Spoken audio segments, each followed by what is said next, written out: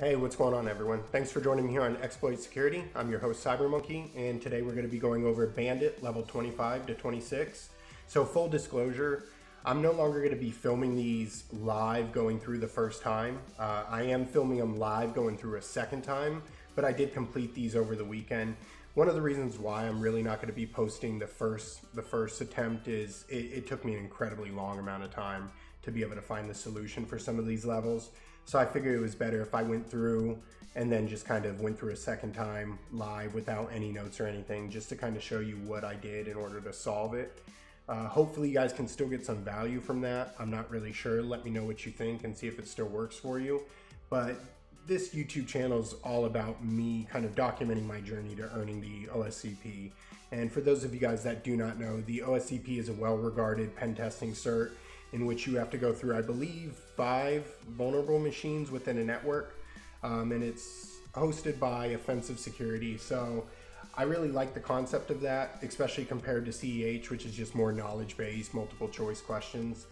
That doesn't really intrigue me as much. I actually want to be able to show that I have the ability as a penetration tester to go in and exploit various machines and networks.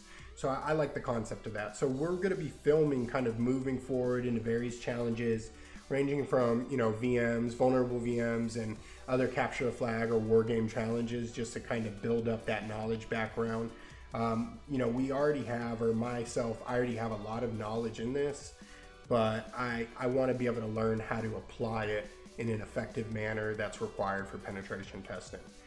So Bandit level 25 was actually a pain. So as you guys can see on the description, logging into Bandit 26 from Bandit 25 should be fairly easy. The shell for user Bandit 26 is not bash, but something else. Find out what it is, how it works, and how to break out of it. So I struggled with this level a lot. Man, this one gave me a headache. It took me a couple hours actually to go through and actually complete it, which is what led me to the whole point of I'm not going to be filming these live going through the first time.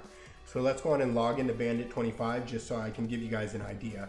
Now, of course, it's going to look a little bit easier going through from, the second perspective after I've already solved it. But I mean, keep in mind that it definitely forced me to think outside the box quite a bit. So the first thing that I did is upon signing into Bandit 25 was I listed the contents of the directory. And as you guys can see, we have the SSH key for Bandit 26. So obviously the first thing that I did was I attempted to log in with that SSH key. And it worked, of course, partially. And you guys are going to see what I'm talking about here in a second. So go on and enter yes, the full word, and hit enter. And as you guys can see, it posts the banner for Bandit 26 and then it immediately closes down. So I tried running various things just to kind of see if I could work around it. And that didn't work. I spent maybe 30 minutes trying to play around with different commands and everything before I realized that probably wasn't my best bet. So then I started kind of digging around through the directory, and this is what I found. So I actually took a look at the password folder, and I did some piping so I could grep Bandit 26. And when I did that, I found this link. And as you can see, there's a file called show text. So what I did was I went and took a look at that, obviously kind of just being a bit nosy and looking at everything, and it looks easy now, but I was poking around kind of at everything going through this. So let's go ahead and paste that in. And you guys can see there that it's been changed over.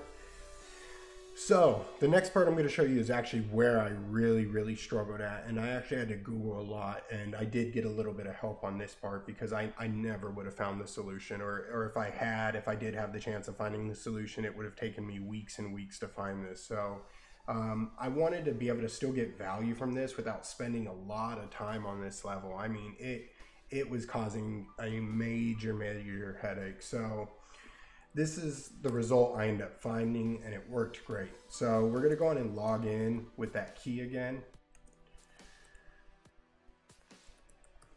Now, before you log in completely, you're going to get prompted to enter yes or no.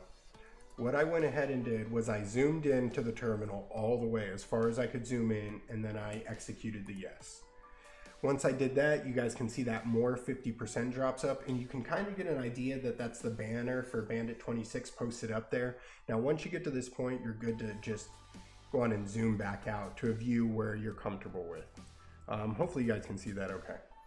Next, you're just gonna press V, and then you're gonna enter colon and E, and then you are going to enter the path for the Bandit 26 password. So as you guys know the location already, bandit_pass and then bandit 26. So there you go. There's the password for Bandit 26. Bandit 25 and 26 are pretty well tied together, but I'm still going to film them separately. Like I said, I did have to get help on this. I don't want to lie to you guys and make it sound like I eventually found this solution myself. This is one of the few levels of different capture the flag challenges where I was just 100% stumped. I never would have thought of something like that, but I'm definitely going to keep it in my toolbox and remember just to kind of think outside of the box a little bit. So like I said, I am going to post up the password in the description for you guys. I'm going to post up the password for Bandit 25, not the password for Bandit 26.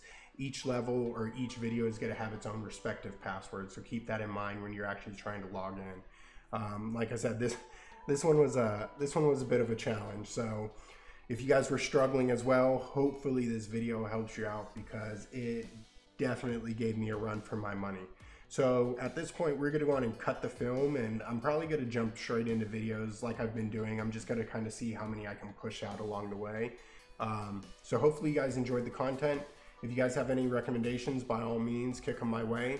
If you do like the video, please be sure to like, share, and subscribe. I'm trying to get higher up on the search, especially as we start kind of getting into bigger challenges, maybe some vulnerable VMs. So I do kind of want to hopefully help a few people along the way.